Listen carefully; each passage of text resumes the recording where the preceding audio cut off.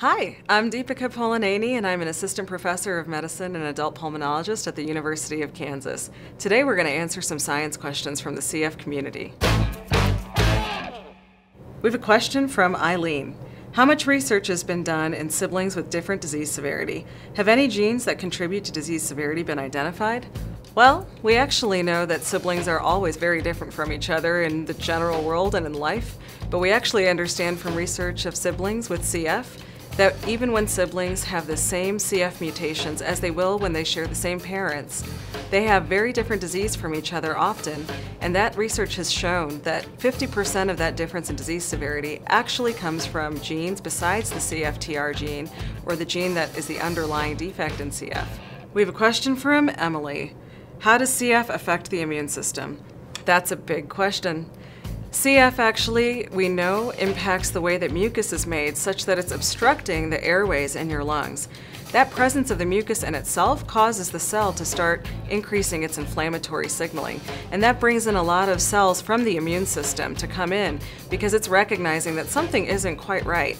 On top of that, all of that mucus is a hotbed for bacterial infections, and we know that infections certainly affect the immune system by bringing in more immune cells and increasing inflammation. Shelby asks, is there any research being done on the inflammation issues that many adults with CF are developing, like issues that affect the joints, like CF arthropathy?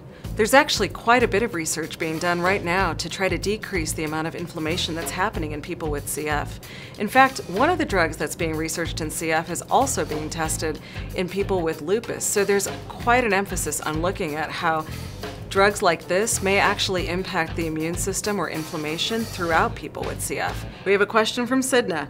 What research is being done on sinus treatments for chronic sinusitis in CF?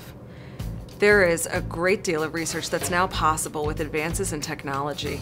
The ability to do minimally invasive sampling to get way up there in the sinuses without doing sinus surgery has improved. That's great news for people with CF who have chronic sinusitis, because now we can actually get mucus from the sinuses and understand what's happening with the mucus in sinuses or what bacteria are growing.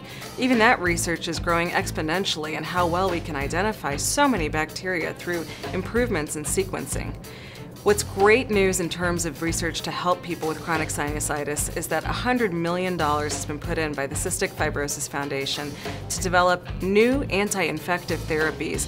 And while the focus for that may be the CF lungs, we know that drugs that can treat bugs down in the lung can also treat bugs in the sinus. This is great news for people with sinusitis. These are great questions coming in from the community about what's happening with the science and research in CF. Thank you so much for letting me answer them.